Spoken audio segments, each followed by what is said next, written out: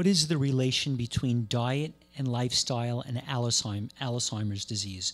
And why is the age of Alzheimer's occurring at younger and younger ages? Well, right now it's pretty well accepted in the scientific literature that the major risk factors for heart disease are also the same major risk factors for dementia and for all types of dementia, but particularly Alzheimer's disease. So we're talking about if you eat a diet that increases your risk of having a heart attack, and you don't have a heart attack, you're losing mental function and you're promoting Alzheimer's. But all Americans are losing intelligence as they age, which is not natural. In other words, they're losing for multiple reasons. Their circulation is being impaired, and lack of blood flow to the brain decreases your intelligence. And they're exposing themselves to spikes of glucose and insulin from the high sugar diet, and the high spikes of insulin destroys brain cells and weakens the brain and predisposes you to depression and mental illness as well. And of course, the high cholesterol and the inflammation, the oxidized LDL, and the exposure to toxins, there's all the factors that slowly destroy your health, destroy the brain simultaneously. Even more so because the brain doesn't produce its own antioxidants like muscle tissue can. The brain requires a continual supply of phytochemicals to defend itself from your stresses of your life, and it requires rest. And so we put tremendous stress on our brain, and it's no wonder that people don't even get demented even earlier. And it's no wonder that we're seeing it at an earlier age, and we're seeing earlier age of strokes, and we're seeing earlier age of memory loss and intelligence and lack of concentration, people having to retire early. And if you want to get into a good money-making business, you can open up a nursing home for people who've had strokes between the ages of 40 and 65 that don't go into the regular nursing homes, because we have more and more people having strokes at younger ages too. To make a point on this, in my book Longevity I wrote about 20 years ago, at that point the top man in the world doing research on brain degradation was up at Harvard. And what was stunning to me is one of the first genes, probably the first gene that was established is this is what you look like when you have Alzheimer's or dementia. He was seeing centenarians, 100-year-old people, that literally didn't have dementia and had that classic gene. But what did he do? He noted that these people were social, reading every single day, that they were using their brain with crossword puzzles. There was a wide variety of things. So diet is a part of this equation, but not the whole thing. Today I joked about it in my talk with you. When people are recluse, they have more dementia. When people lose a wife or lose a husband, they may have been lucid, fantastic, out doing a job, lose a husband, within a year they have signs of memory loss, dementia, and Alzheimer's. And what's scary is that my generation, the baby boom generation, they estimate that 25% of us are going to have this. Do you know how many millions of people globally we're talking about? And if my generation is going to have that, God forbid, what's the children going to have who are eating these horrible foods? And by the way, using computers which lower IQ. Now we're clear on that. Computer use on a regular basis lowers IQ. It doesn't increase your intelligence. Well, I just want to say one quick thing. I don't necessarily think that those are major factors compared to the dietary factors, number one. But number two, think about this for a minute. If you eat the way other Americans eat, then you placing your loved ones and your family with the responsibility of caring for you in your later years when you become demented and sick. It's not fair to other people. It's not fair to have other people have to care for you and ruin their life and stress out their life because you abused your body with food. Take great care of your health because you take care of yourselves, but you're also doing the best for your family and your loved one because you are being self-sufficient and caring for yourself and not become a burden on them in your later years. So one of our guests got a call from home, and her mom said Dad was just diagnosed with Alzheimer's. And she said, "What can we do? What can I send to them? And what can I say?" And I said, I call that diabetes type 3 because it's actually the hippocampus that makes insulin to take care of the glucose frequency, the energy of glucose in your brain.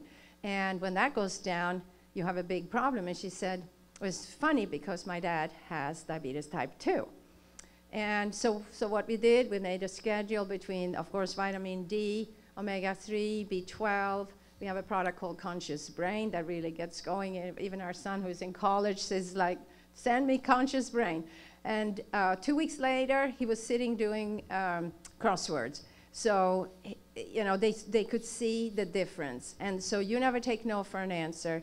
And, you know, it has to do with the proteins that you're ingesting that actually spikes your insulin much more than all the sugars. And so remember that. It's the animal-based foods that is the biggest culprit of this. And not being active, not being social, and, you know, all of the things that we've talked about is a big, big part. But, you know, your brain makes insulin. You actually take care of that part in the brain by itself. And your pancreas takes care of the rest of the body. So it's very important that we have a balance between the sugars. You know, glucose is the energy source of all the foods, in all the foods. When we, for example, drink our green drink, 90% is carbohydrates. There's carbohydrates. There is pasta carbohydrates, or there is green drink carbohydrates that turns to simple sugars. So your body's getting all the glucose that it's need. And a lot of people come to our institute with blood sugar problem, diabetes, of course. Diabetes type 1, type 2. A lot of people are on metformin, they're on insulin, and they have to lower. One guy was just coming in 3 weeks ago. He came with 60 units. He went down to 7 units in 3 weeks. He lost 30 pounds. His cholesterol dropped 120 pounds. It's a no-brainer. But of course, it's very good if you do it under supervision, you know, like at the Institute or with Dr. Joel, and, you know, with people that actually knows how to get you there. But there's a lot of information in our books and everybody's books here that really can help you too. Of interest, I just think it's on the similar subject of what you're bringing up, is that, number one, the type 2 diabetics the vast majority, over 90%, can become non-diabetic in a short period of time, which is absolutely essential. And the type 1 diabetics, who still require insulin, can reduce their insulin needs by 2/3. And it's the excess insulin they take that causes them to get leg amputations and blindness and kidney failure and heart attacks at the age before the age of 60. And dementia. And dementia. And depression, of course. They become depressed. So it's this excess insulin that's shortening their lifespan. So a type 1 diabetic doesn't have to have a shortened lifespan with high morbidity and mortality. If they eat a healthy diet, they require very little insulin and they don't get the highs and lows. Furthermore, I've been lucky enough to care for people with newly diagnosed type 1 diabetics in their childhood, and I have reversal. I have numerous children who came to me early on when they were first diagnosed with type 1 diabetes, and they no longer have type 1 diabetes because we caught it early enough. Exactly.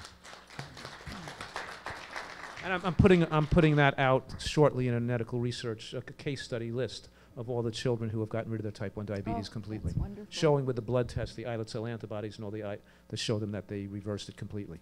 And I waited for 2 years and years to make the collection to make sure I followed them to enough years to make sure they were totally gone from having type 1 So diabetes. you have enough that you should do a book on that, because that's the one thing that nobody touches. Yeah. Well, I did mention some of that in my book, The End of Diabetes, but not, it's mostly about type 2. Yeah. Yeah, but yeah. Yeah. And a big reason. I'm sorry to interrupt, but can you imagine if everyone all the doctors in the country, whenever they got a type 1 diabetes kid diagnosed, rapidly put them on a healthy diet and see what percent of these people could change from developing type 1. This is something nobody's even thinking about. I know, not even thinking. They don't touch it. Yeah, fantastic. So a German study about 40 years ago already got onto the gluten, and they found that if you have diabetes 1 or 2, you are absolutely gluten allergic. You shouldn't even come near gluten. So that was a big, big factor.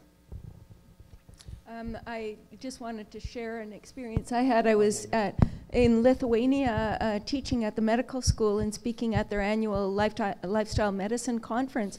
And I met a young man who was about 21 years of age. And he had an experience where he was diagnosed with type 1 diabetes at 15 years of age and was in intensive care. And his mom, completely freaked out that he was all of a sudden type 1 diabetic. And she started him on a raw food diet right away, right as he was in the hospital. And when I met him, he was 21. he completely reversed his diabetes, and he's still 6 years later completely diabetes-free and still on the raw food diet. So this is, like Dr. Fuhrman was saying too, this is not something that is on the radar at all of mainstream medicine. So I think it's even alternative medicine. Yeah, even alternative Even medicine. alternative. It's true. We, you know, the sort of the old thinking is that once beta cells are destroyed, they're dead. That's it. Whereas I think there's a possibility, and you would be able, that during the first few weeks, they're actually sleeping and hibernating. And that if you reduce the inflammation and so on, and get the immune system working properly, that you can actually bring them back. There's a, I don't know if you'd call it a you know, sort of honeymoon period or whatever. And I've tracked the numbers of the antibodies against the pancreas beta cells, and show that the antibodies over time slowly go down. You know, and I've tracked them for years, and to see that they're still elevated, but they're going down and down and down, and so the pancreas is recovering, and the activity of the autoimmune attack on the pancreas is slowly diminishing. What we should do, you and the Institute, all of us, all four of us sitting, we should do a study. Yeah. We should put out a message worldwide and basically ask for new diagnosed type 1 diabetes and run 30, 40 of them. I'd be more than happy to house them at the Institute and do the work. All right. It would be really important to do this. All right, let's talk about that more. It would be great to do that. Okay.